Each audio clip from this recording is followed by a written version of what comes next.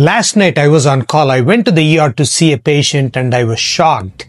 The hallways were packed, patients everywhere, people coughing, exhausted, clearly very sick. And a big reason for that is how bad this flu season has been. A few years ago, I personally had an H3 flu strain. Every bone hurt, every muscle ached, my lungs burned. It felt like my entire body was under attack.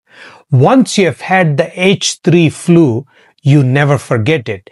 And that's why I want to talk about this flu season 2025 to 2026 because it's still hitting very hard.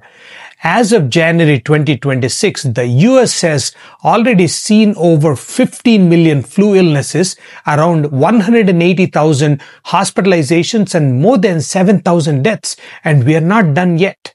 This season is being driven mainly by influenza A, H3N2, including newer subclade K variant, which spreads efficiently in a bad way and is known to cause more severe illness, especially in older people and young children.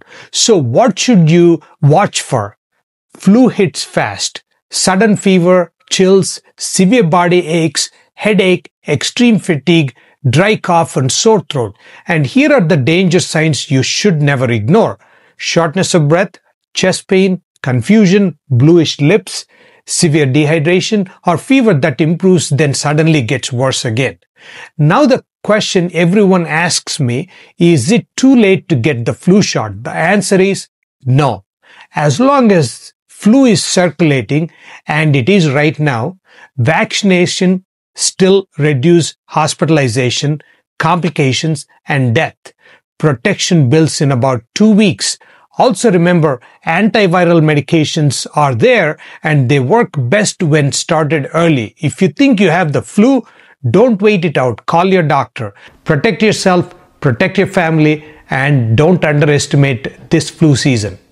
Follow for science-based health updates and comment flu if you want my simple first 24 hours checklist. Thank you.